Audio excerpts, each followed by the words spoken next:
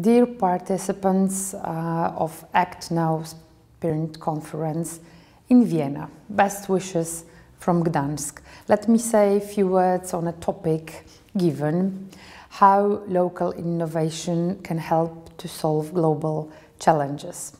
I will of course share my local example from my city of Gdansk, city where solidarity was born long time ago. Last year, pandemic time faced us with the plenty challenges, local but also global.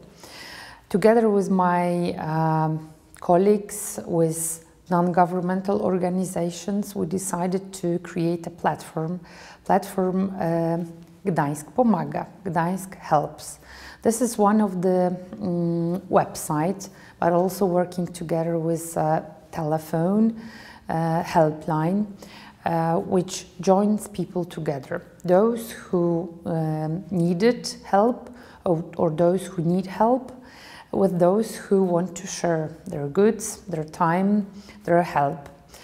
Few examples. We are just after a special time in Poland, not only because I have white and red flag, because on 11th we had Independence Day, but before that we have special time which is important in our tradition.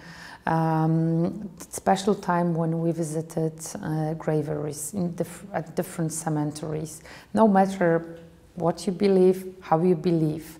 So last year, and we continue the action this year, we helped to join people, those who cannot leave the house, maybe are too old, maybe are too afraid of COVID pandemic situation, with those who want to help to prepare the gravery, want to remove leaves, want to light the light and put fresh flowers. This is one of the examples, but also helping people to be together as a volunteering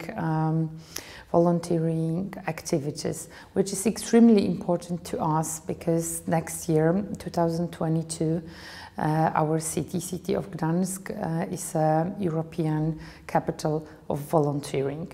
So small ideas, small solutions which could be shared, which could be adopted globally. I deeply believe that this COVID situation, pandemic time, gave us opportunities to rethink the way we organized our local life, our societies, to make people bring together, to see the local activities, local producers, for example, of fruits and vegetables, and so on and so on.